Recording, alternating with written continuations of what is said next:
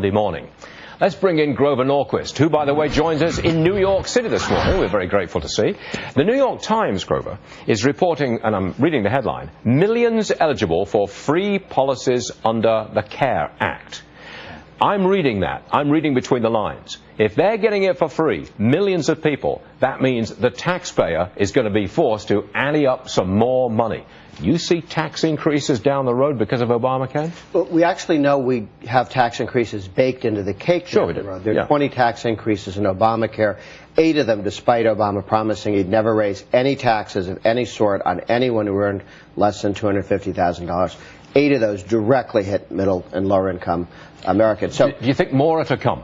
Oh, well, first of all, some have already been passed and kick in 2014, 2018, the ones the unions are worried about, with Cadillac plans and early retirement. Those get hit significantly. We just got hit by the 3.8% tax on investment capital gains income.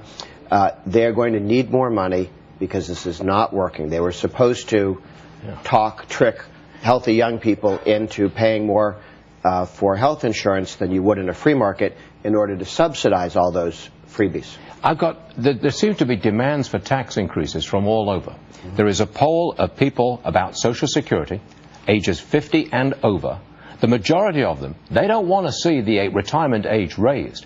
They want to tax the rich some more to pay for the shortfall in Social Security. That's another tax increase that's staring people in the face. Well, you've cut off everybody under 50 who feels just the other way, that they are willing. Do they? Are you sure of that? You get people, well, you get everything from support for moving to personal accounts rather than the present system. A real loser for people under 50. But look at the tax fight. There are 50 states, not 57, but in the 50 states, 25 of them have Republican governors and Republican House and Senate. They're moving towards lower taxes across the board. Yep. Income tax cuts in North Carolina with a goal towards abolishing it, across the board in Kansas.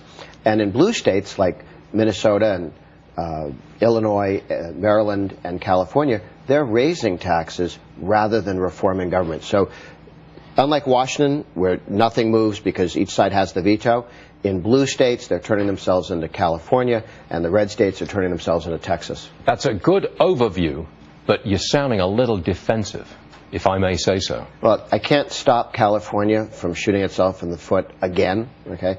The good news is more and more states, 25 states with 165 million Americans, and the most Americans live in a state with a Republican governor, Republican House, and Senate. Only 81 million Americans, less than half that, live in blue states. So while the country is moving in 2 directions, most Americans are moving towards lower taxes, and they're moving to the red states from the blue states. I hope you're right. And by the way, don't move to New York City permanently, because Bill de Blasio is going to become the mayor of New York, and he's going to tax wealthy people even more. It's like Europe. Nice to visit. Yeah. You sound like me.